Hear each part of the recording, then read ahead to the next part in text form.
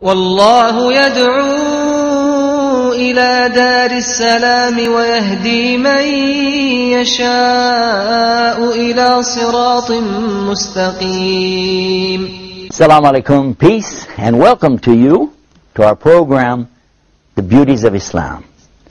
Beauties of Islam is a program designed specifically to bring out the beauty and the understanding of what Islam is really all about. My name is Yusuf Estes, and for the next few minutes, I want to talk a little bit more about the subject that I've been preaching on, the subject of the beauties that we find in Islam when we look at it from a different perspective. A human being looks at everything from the human being point of view. You and I are not able to really look at life from the point of view of a blade of grass or a flower or a tree. We can't really know how a tree is looking at everything, but the one who created that tree obviously knows all about it. And who is the creator of everything? And that's what we're talking about now. We're talking about Allah. What is it that the Muslims believe about Allah? What do we understand about Allah? And this is one of the beauties. We understand Allah to be unlike. That's the first thing that we're going to say. Allah is unlike. Unlike what? Unlike anything that you're going to be able to describe. Because everything that we are aware of is in the creation. So if the God is in the creation, that means He's created. And the logical question somebody's going to ask you, well, who created God? And then what will be your answer? So the Muslim understands this beautiful concept that God is not in the creation and He is not like the creation. He is outside of His creation in a manner that best suits Him, being God. One of the things, there's a question that comes up a lot, can God do anything? Well, for the one who believes in a God, they will say, yeah, He's God. He can do anything He wants to do. A human will naturally attribute that to God because we're not God. There's a lot of things we can't do, and we want God to be kind of like Superman. He can do anything, you know. He's God, Superman, sort of. But for the Muslim, that doesn't work. Number one, we don't compare God to a man, even Superman. And we don't put God like the creation or in the creation. And then there's another point, too. We know that Allah is not having limits like anything in the creation itself. Who is God? What is God? And this is, like I said, one of the most beautiful concepts that you'll ever imagine. To first begin with what He is not. And this is how He begins. La ilaha illa anta subhanaka inni kuntu minal zalimin. A beautiful statement that was said by one of the prophets. Peace and blessings be upon him. And this is that there is none like Allah to be worshipped. Only Allah is to be worshipped. But then it glorifies in His majesty above all things and says, for sure, the wrongdoing is coming from me. A very healthy statement, by the way, for a human being to come to this conclusion. God's perfect, and I'm not. But when we talk about God's existence, how do we understand this? And how do we justify what God does and doesn't do? Can God do anything? Actually, the Muslim's going to say, you're trying to compare Allah to His creation again. What God does and doesn't do. For instance, somebody would say, well, if God can do anything, could He be a man? Right away, the Muslim would say, no. Well, could He lie? No. Could He die? No. Could God cheat? No. These are things that, you're saying bad things about God. So these are things He doesn't do. How do you justify that? At the same time, you're saying God could do anything. Well, Muslims don't say that. We say, La hawla wa la quwwata illa billah. There is no might, there's no power except the might and the power of Allah. And we say, Allahu ala kulli shay'in qadir. That this means that Allah is capable of doing whatever He wills to do. There's a but. Look at this. But Allah never wills to do something that will make Him not be who He is. In other words, He would never will to die, because He's what? He's al-hayy, which means the eternally alive. Which now brings us to another area of beliefs in Islam. And that is that Allah is the epitome of each and every one of His characteristics. This is a beautiful teaching. And it's something you really need to reflect on and think about, because the more you think about this, the more you begin to understand a whole new concept, something that maybe you never thought about before. Allah says in the Quran, "Laysa kamithlihi shay'in wa huwa samiun basir." The meaning here is He is not like anything. And what is this next part? Samiun basir. It means all hearing and all seeing. Even this is not like the creation, because the creation, there's nothing in creation that can hear everything or see everything, is there?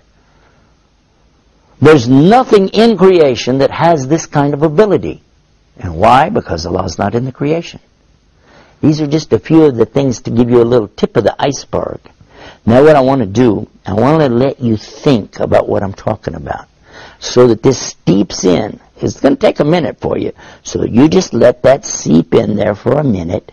Take a break. We're going to come right back. I want to pick up right where I left off and continue with this beautiful concept in Islam. It's the concept of who God is and who He isn't. And all of that's going to be right here. So sit tight. We're going to be right back with more Beauties of Islam. Islam is keeping up the pace. Islam is for every race.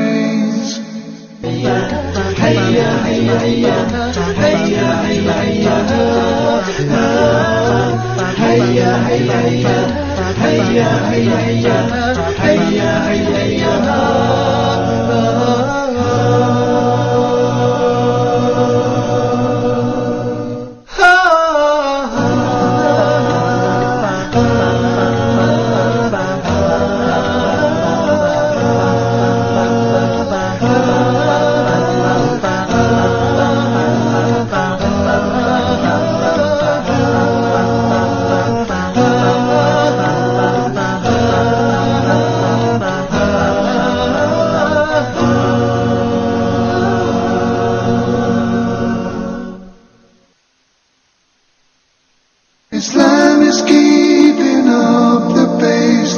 Islam is for every race. We're back and you're watching Beauties of Islam, and we've been talking about the beauty of the concept of God in Islam. And we started out by saying what Allah doesn't do, what He isn't. He isn't in His creation, He isn't like His creation. And what does He not do? He doesn't do anything that would make Him no longer be who He is. Now, He defines Himself. This is so interesting, because many people, they're searching for God. They want to know, who is God? Where is God? How do I know? What's my purpose? Why did He create me? Many questions that we have. But now look what we find in the Quran. It's in chapter 2, verse 255. That would be Surah Baqarah, the chapter called the cow. And look it up if you like, and see the meaning that's usually translated to be something like this. I give you the Arabic, and slowly we'll examine the meaning of it. Allahu la ilaha illahu al-hayyul qayyum la ta'khudhuhu sinatun wa la nawm lahu ma fis samawati wa ma fil ard man alladhi yashfa'u indahu illa bi'idhnihi ya'lamu ma bayna aydihim wa ma khalfahum wa la yuhituna bi shay'in min ilmihi illa bima sha'a. وَاسِيَ كُرْسِيُهُ السَّمَاوَاتِ وَالْأَرْضِ وَلَا يَئُودُهُ حِفْظُهُمَا وَهُوَ الْعَلِيُّ الْعَظِيمُ. You cannot translate this to the English language word for word and really still get this beautiful meaning, but we're going to try anyway. Allah starts out telling you again, Allahu la ilaha illahu. He says Allah, He is the one that there's none other to worship. He's the only one worthy of any worship. Al-Hayy, Al-Qayyum. Al-Hayy means the eternally and always living. Al-Qayyum, the eternally and always self-subsisting. It means He can't die because He's always alive. And He doesn't ever need anything from His creation because He's totally independent of His creation. He doesn't need anything. These are two very important characteristics, and He is the epitome of those. These are eternal and total capacities that only Allah can have ascribed to Him. And then He continues and He says in here that He doesn't get tired. and he doesn't get sinatun wala naum, and he doesn't sleep. These are human attributes. These are creation things like animals and people, but not Allah. He doesn't get weary. He doesn't fall asleep. And look at this. And then he said, everything in the universe belongs to Him. Totally and completely. It all belongs to Him. Then he asked a rhetorical question. Who is there that could come between Him and His creation, except that He has to give Him permission to do it anyway? And then he says that He has full and total knowledge of the whole entire universe. And you don't have any knowledge. I don't have any knowledge, except what He gives us. And by the way, He can take it away from us too, can't He? Then he says that His kursi extends over the universe. His kursi. And this kursi is sometimes translated as chair. I'm sitting in a kursi right now. It's translated as chair, but actually it can be also like a stool. And this stool is in front of Allah's arsh, His throne, in the same way, in same size proportion as a ring thrown into the desert. This is to give you the idea of how huge and amazing is this kursi. It's bigger than the whole universe. The universe becomes like a tiny ring, and the kursi like a giant desert. Then the comparison from Allah's kursi to His throne, again, now suddenly the kursi is the tiny ring, and the throne is the giant desert. Now this proportion thing is important, because the next part it comes up, and it says how mighty, and how majestic, and how amazing is Allah subhanahu wa ta'ala. So this is something I really invite you to learn about the Arabic language, and then learn about this verse. It's called Ayatul Kursi, the verse of the chair. Not throne. Arsh is throne. From this, we're able to gain at least an introduction to the understanding of the beauty of the meaning of the word Allah. The word Allah.